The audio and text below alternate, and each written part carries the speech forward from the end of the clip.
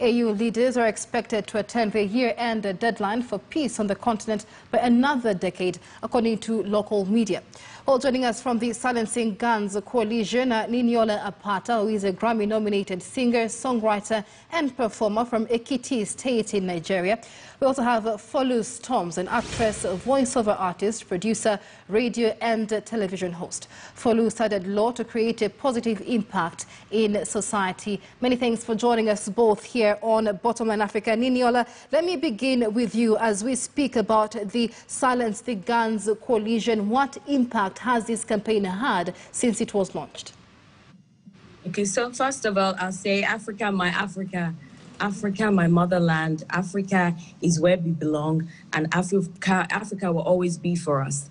So for me, I'll always be a peace ambassador, because if there's chaos in the land, we can't thrive, business can't thrive, we can't live, we can't eat, we can't socialize. So my stand is, see, let's be one, let's nurture our peace and say no to gun violence and violence in general. Well, it's been 7 years, though, since this Silence the Guns initiative was launched. What achievements can we speak of so far?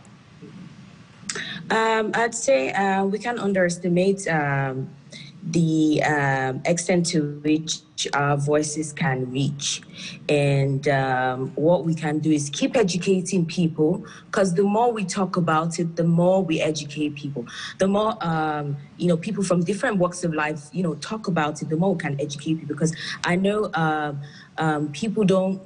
nobody wants to die. Nobody wants to lose a loved one. So it's an initiative that's been around for like 10 years. And I'm thankful that it's going to have an extension so that we keep talking, because more violence has ensued across Africa.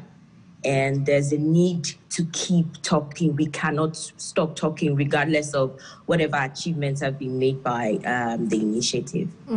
Let's bring in Folu Storms. Folu, many thanks for being with us. So Cyril Ramaphosa, they're calling for an extension by 10 years of the Silence the Guns campaign. And so we've had now community activists, African youth, as well as artists in the public eye come up with a push for this campaign, the Pledge for Peace video. Speak to us about the impact this video is expected to have. Well, thank you very much for having me on here. The impact the video is expected to have is to reignite that sense of individual responsibility. If you watch the video, it talks about Ubuntu, and that's the realization that we are all one. We are all connected. Now, the full theme for the African Union this year was silencing the guns and creating a more conducive environment for Africans essentially to thrive. And I know that you did ask about the last 7 years and why this would make any difference and what's going to go forward. I think we've seen young Africans especially standing up consistently and periodically through the years. And when that happens, each time there is a young African movement in one country or the other, and especially 2020, we've seen a lot of that, a lot of youth participation, or able to connect a little bit more with each other and look back and see what groundwork has been laid. Now, it's not perfect yet, but the fact that we have an African Continental Free Trade Agreement that's going to be going into effect from the 1st of January, I mean, that's phenomenal.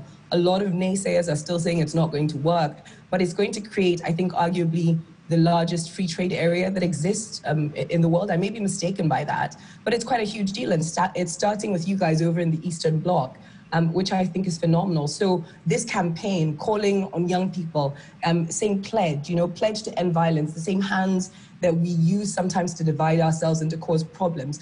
If each one of us in our communities, in our societies, in our individual capacity to influence or to encourage or to support, continue to spread this message, it turns into real action. It's not just conversation, because we are seeing the action and we've been seeing it being carried out by multiple Africans across the continent, and even seeing our diasporan strength connect with us as well in trying to make this louder. So that's what I expect over the next 10 years, is that we've already seen for the past 7 or so a decade, in small ways, the countries and state actors doing their best to implement policies that will help African people. But now this pledge for peace is calling on us, you and I, whoever's watching, in whatever capacity you can understand this message, to do your part. You know, let posterity not judge us negatively. Let's say that we did everything we could to support any action that would lend towards peace for everybody on this continent, every single person. So that's why I'm involved in it, and that's what I expect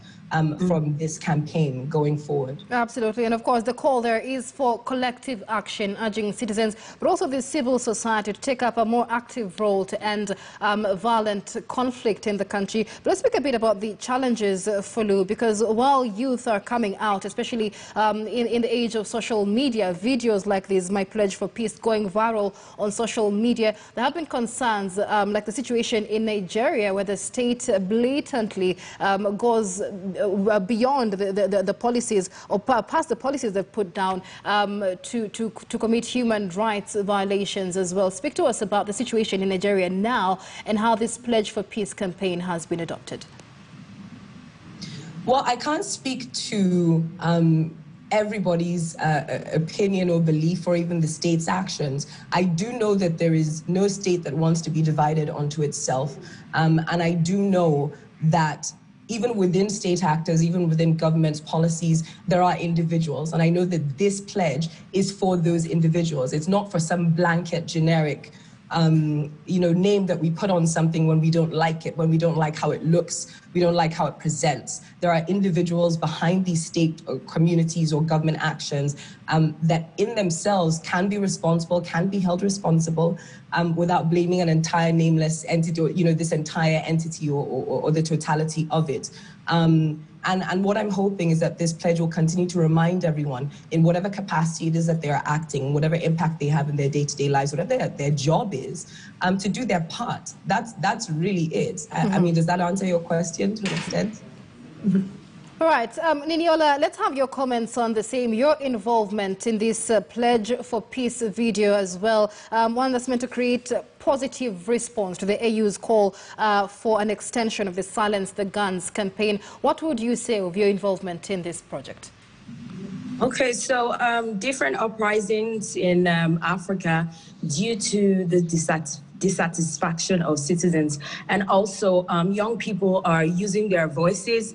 And I feel in the bid to use our voices, it's making us realize how much we love our country. For instance, in Nigeria, when the hashtag #EndSARS, End Police Brutality protest came up, it really gave me that deep sense of belonging and the need for nation building, and of course, which will, transcend to building our continent, Africa. And so I believe that everyone has a responsibility to speak out. And also, I believe that it starts from the smallest unit of society, that's the family. We should learn how to love ourselves. We should teach how to love.